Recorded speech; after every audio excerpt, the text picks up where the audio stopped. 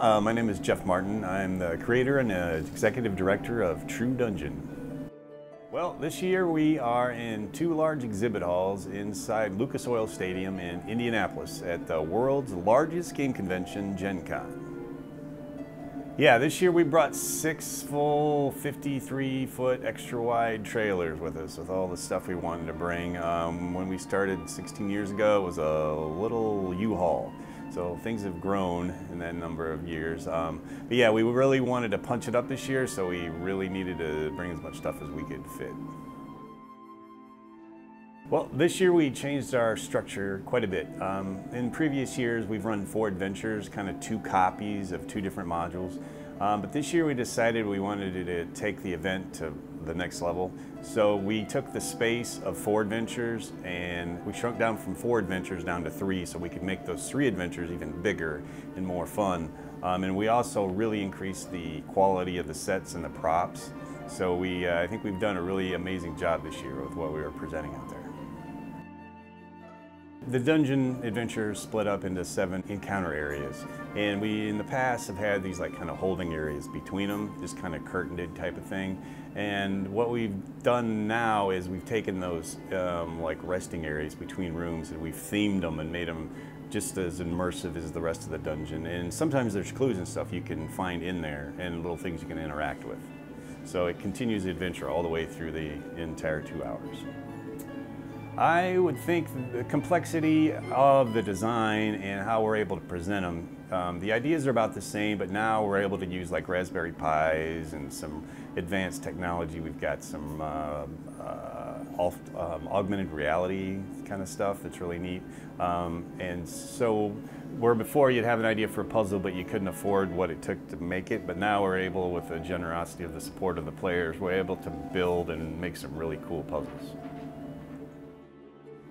Well, this year is the first time we've presented 3 different adventures. We just call them the N series for Norse because it's based in a Norse mythology type situation. So there's N1, 2, and 3. And like in the adventures of old, if you played old AD&D, Advanced Dungeons and Dragons, they were kind of linked. Where if you actually played N1, 2, and 3 in order, it would feel like one gigantic adventure. In the past probably 5 or 6 years, you've been able to choose, hey, I'm going to play this adventure, do I want to play a kind of a more combat-oriented or more puzzle-oriented? And this time we're just, in order to make it more fun, we've decided to just kind of meld those together, and they're basically a balance of both. And that allows us to make, instead of having 2 separate versions, we can meld all that space together and make a really large, nice, big one dungeon that way. Well, what's cool is we do have some NPCs that you'll encounter the same one in different modules. So it's kind of neat that you'll be able to come across the same character across adventures. This year I am a weaponsmith, and I will be meeting the players at the beginning of their adventure to help guide them through. It's been fantastic. I love volunteering with True Dungeon. The games themselves are great. You get to meet a lot of interesting players and just really help make their convention special. And I've really enjoyed bonding with the cast, like in between and after the performances. I'm Zach. I've been playing the role of Flaxton the Weaponsmith.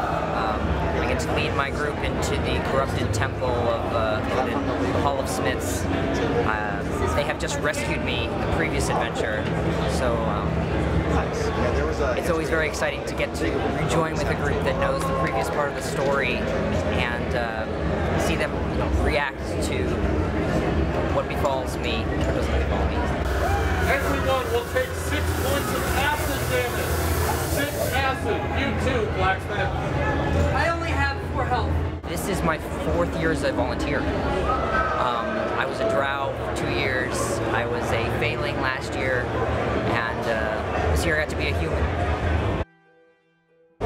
Particularly what I do is I love to GM.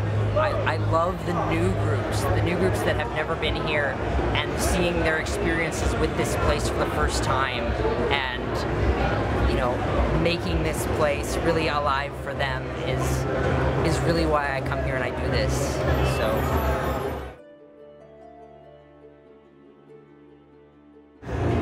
I'm a prisoner, and I am here to be saved by the party, hopefully. I am an NPC in the dungeon, and you know, NPCs have a long tradition of betrayal, but we'll see what happens with me. But I will be with the party for the rest of the dungeon and help them get to Odin's Haven. My name is Andrew. This is my second time volunteering with True Dungeon, and I've been playing for about 4 years, and I decided to get involved, and I'm loving it, so it's good. I love the theatrics, like I love the props, the environment, you know, everything like that. That's amazing, and you know, just the amount of work people put into the sets is phenomenal.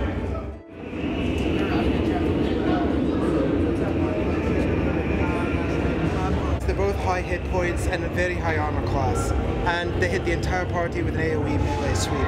So 4 people can stand in there and use ranged weapons and be immune basically to any of the damage. But the problem is, by the time a lot of them figure that out, most of them are already dead.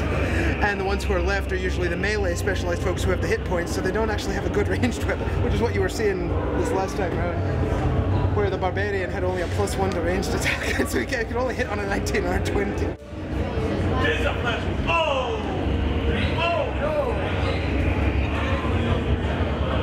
I'll give it to you. Yeah! Even on a normal difficulty run, this one is the killer room. It's actually, I think, easier on the higher level runs because the people who run Nightmare and Epic, they're coming through with enough equipment. They actually face stomp these poor things. The Epic run on the Golden Ticket, it's the only Epic run I've seen so far, but they beat it with 6 minutes to spare. So, whereas the normal teams are struggling. At 1 point, or actually 2 points, you get to meet a Valkyrie. And she will help you, if you're worthy, to continue on your journey. So they have a lot of fun in both rooms that you're involved with the Valkyries. My name is Sarah Gokelman, and I'm a Valkyrie in N2. It's my first time here at Gen Con. I just started True Dungeon this year at PAX, and since then I've done PAX and Origins.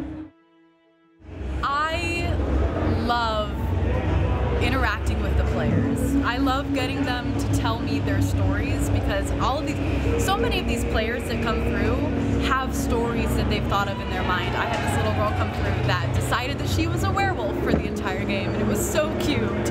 And I was excited to give her the chance to be that character, to share her character with me as she goes through the story. Greetings, departed souls, whether weaponsmiths or armorers be. You stand before the entrance to the bliss, and should you meet my test, you will soon find yourselves on a perilous path to the Hall of Smiths. You may gain your way through my gate by proving your worthiness in one of 3 ways. First, you may attempt to strike my shield in combat. Second, you may place the correct rune upon the archway thusly.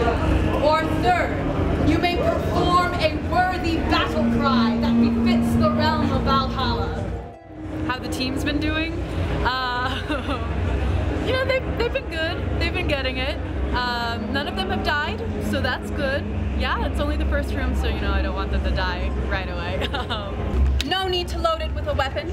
All you're doing is striking the shield. You can see the shield, yes. Excellent, excellent. Clearly you can't. There you go. Take 8 points of damage. But they've all been good. They've all been really nervous about going through this exit right over here. But other than that, they've been getting it pretty well. Sometimes I peek through the curtains when they go through, and it's amazing. The effects this year are amazing. We've got that snow effect over there that's just like covering everything. It's so beautiful. I love it.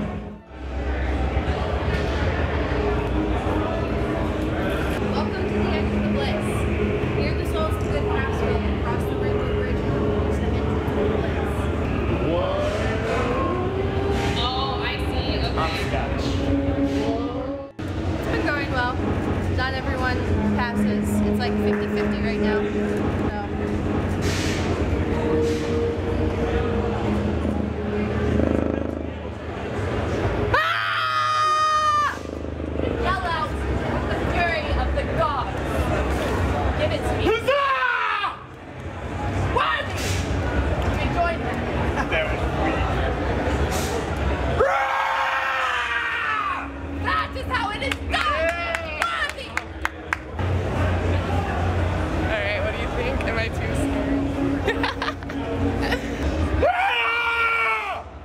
Almost. Yet again, let me guess. More fury. 2 points of damage.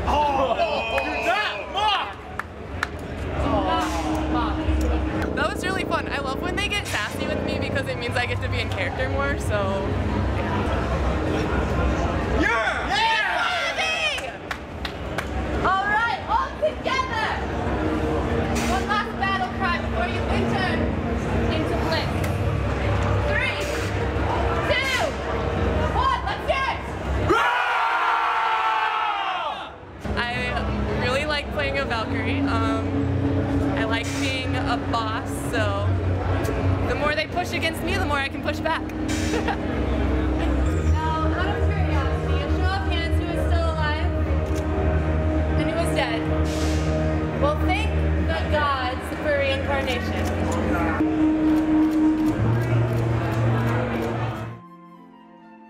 Well, if you go through the adventures this year, you'll note that in addition, like we talked about earlier, where everything is themed throughout, there's also just a huge increase in the quality of the sets and the costumes. This year we really increased the quality of the NPC costumes. We've invested thousands and thousands of dollars in some really impressive full body costumes that look amazing.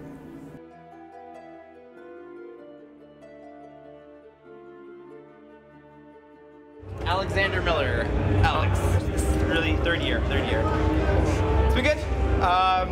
The first couple times I've come, I was like, why did I not do acting? I've actually been doing acting for a long time. So I'm really liking the costume. And I've been acting out, experience with the players. Some players will heavily engage you, some of them will just, ignore you, and you roll with it. It's great. On paper, it is a troll shaman. The boss men say it's a goblin shaman. Originally, I was just told it's an ice shaman, so it's hard to say. It's really unfair to melee players. Because I'm up on a giant pedestal, so they gotta climb this island to get up to me, and then as soon as they do that, I push them all back down. Yeah, this year recently with the increase in the ticket price, we're able to hire somebody to come in and help with all the technology and the managing of all the various moving parts. We hired Mike Nagley to come in. He's a long-time volunteer, been working with us for 10 years, and he's able to bring a lot of good skills that we needed. Technology, like we have a lot of Raspberry Pi puzzles now, and a lot of really cool technology that we couldn't have before without him. Yeah, well, True Dungeon claimed me as their own officially, and so they can't deny that they know this crazy guy.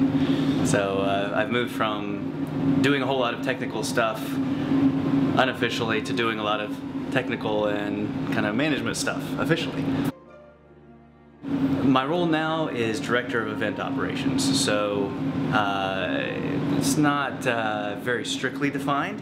It pretty much means kind of being Jeff when Jeff's not here, so that Jeff can do the more creative things and spend his time and efforts there. Of course, there's a whole lot of things that Jeff does, so I'm trying to catch up and figure all of those out. Along with kind of managing stuff at the warehouse back in Carbondale and doing technical things like puzzles and stuff like that with Raspberry Pis or whatever on a more official basis. And then his wife Jen helps out part-time with volunteering and some of the costuming stuff. And without her helping Lori, it would have been a very tough year for Lori. So. Yeah, Jen is working for True Dungeon as well, now as sort of a volunteer coordinator, not like we define the role of the show, but in terms of being there in the trenches with Lori throughout the year and getting all the volunteer logistics work out, all the hotels, all the badges, all the scheduling, all of that stuff. And then she tries to keep us from losing all of our stuff at the shop. The whole game has been kind of pumped up. John Cook, the NPC coordinator, is doing a fantastic job with, kind of coordinating all of that and talking with us back at HQ and spending a lot of time trying to figure out, who's going to wear what and how awesome is it going to be. Answer is yes, very awesome. My name is John Cook. I'm the NPC coordinator for True Dungeon. This is my second full year as the NPC coordinator, and yeah, I'm just now getting into the role full time and having a really great time with it. So.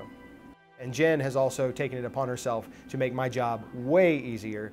She is a phenomenal person for organization and labeling, and that helps me out a great deal. When I get here, everything is labeled, everything's where it's supposed to be. So having her on staff, like doing this all the time, has been a huge boon for the organization, but also for me personally.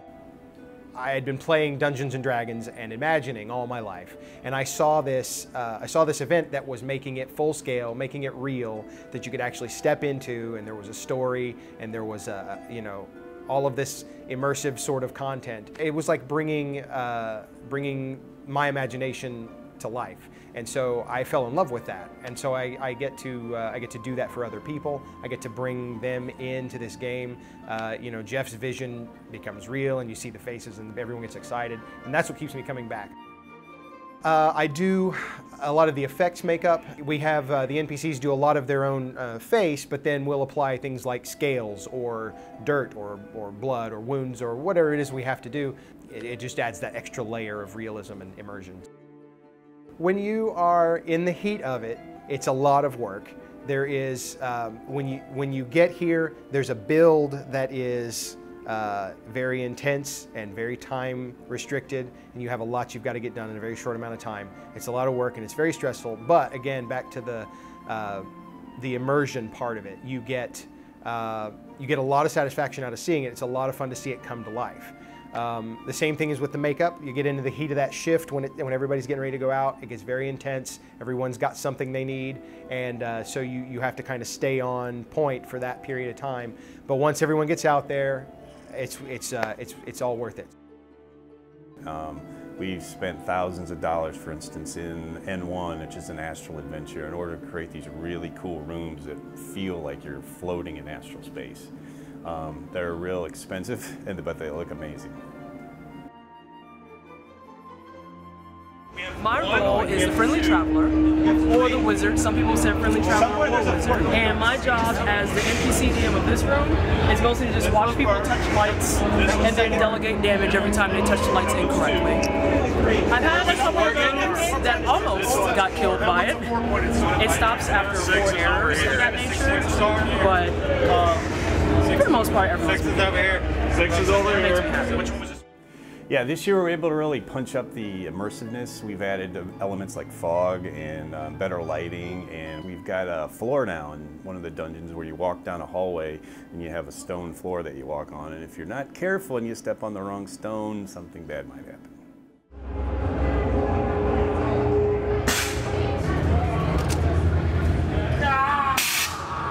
Congratulations, you just became corrupted. It was right there behind you. You're going to see large scale puzzles that take up, we've got one puzzle that takes 8 feet wide by 32 feet long, and it's all tech. So really cool stuff. It's been very good this year. We're getting a lot of compliments just about the increase in the production value, the immersiveness of the different, each adventure, especially into the astral journey into the bliss. I mean, people are just blown away by what Jeff has come up with and the team has created.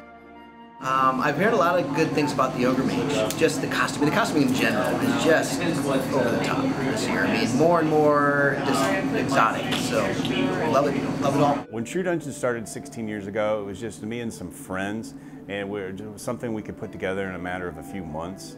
And it was a single dungeon with very simple, like curtain walls, that kind of thing. And eventually, over the years, we've been able to expand from 8,000 square foot to about 50,000 square feet this year. Yeah, we packed the stadium to the gills. We went to the new kind of enhanced modules, and we pulled in Viper's Pit, you know, an old fan favorite for kind of a newbie intro dungeon.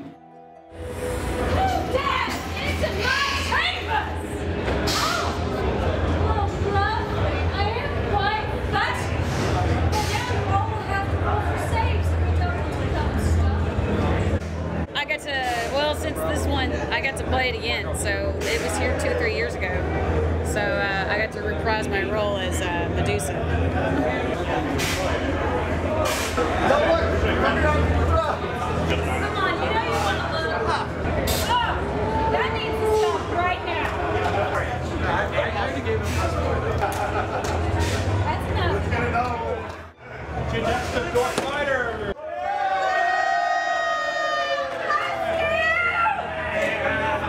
Yeah, the monk literally punched me to death. I mean, they did well. Well, I need a huzzah!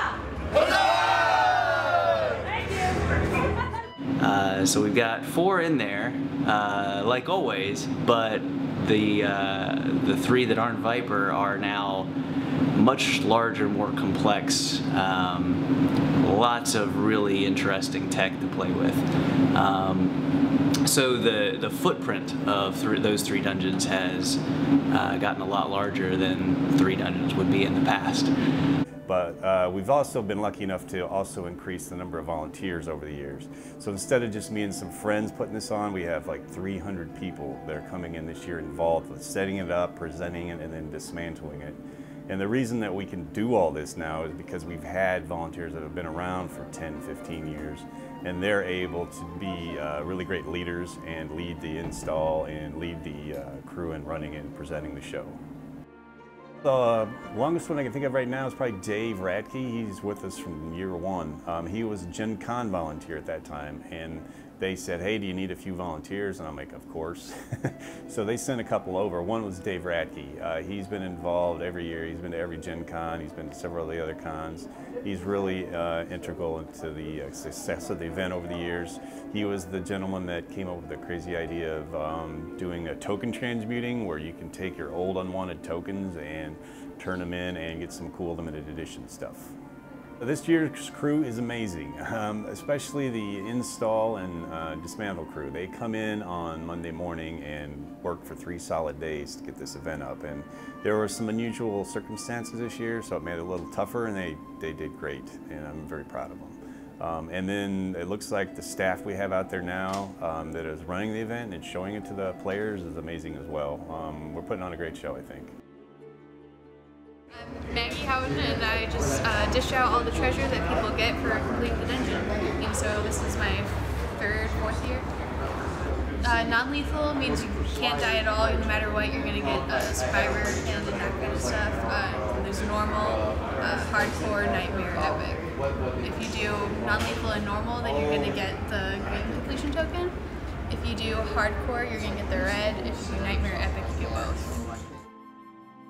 There's a lot of people who are surviving. There are a couple of groups who have died, like total party kill, but not many. Everybody should get at least 3 pulls, and then some people have tokens that give them an extra, like the Cloak of Many Pockets gives you just 1 extra pull, and like some people, if they're a higher level, they get another one too. For my family, it's just like a bonding experience. We get to hang out all day and like help people, and it's just tons of fun. This year, Will Walker, one of our other volunteers, has put together a run for some of the vets that have been volunteering for a few years, and so we got together and planned to do this super fancy run. Clan McFancy Pants is the team name. Yes, so we have taken character costuming and taken it to the fanciest level. So we're doing a run this coming Friday night, and it's going to be super fancy. It's going to be a lot of fun, I think. And I had this armor commissioned. A friend of mine made it for me, and is is super talented and has put this together, this fantasy paladin armor. And I hope that you get to see it in action. It's super fun. You don't find an experience like True Dungeon anywhere else that I know of. Whether you're with a group of 9 friends that you've known forever, or a group of random people that you get thrown into an adventure with, puzzles, combat, NPCs in costume that are actors, actually doing real work with these characters. The lighting, the special effects, I don't know of many places where it all comes together like that. It's just a unique experience. I think my favorite part of True Dungeon has to be kind of the camaraderie. You know, we come in and we do this great big event for hundreds and thousands of people, and you get this kind of family sort of dynamic back behind the scenes, and we just all come together to tell this big story and have all these great games for these players. And yeah, it's the family, it's the camaraderie, it's being able to hang around with the people that you work so hard with and get to know. We are expanding. Originally we've only been in Gen Con, and then slowly we've increased other cons that we've gone to. This year we'll be going to Origins, where we went to Origins in June, and now we're here at Gen Con in August. We'll be going to a Gamehole Con in November in Madison, and then San Antonio in January, where we'll go to PAX South. And then there's maybe another one we might go to in the April, May type time. We're still working that out.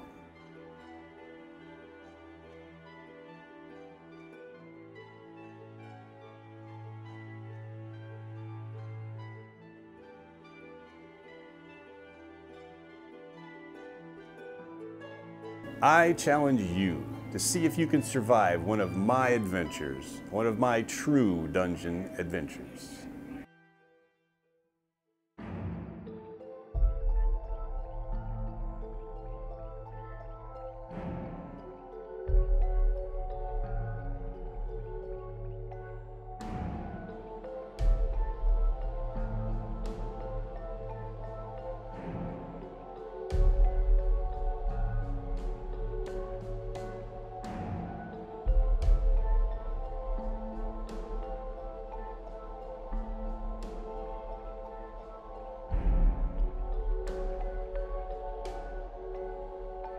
I'm gonna huzzah!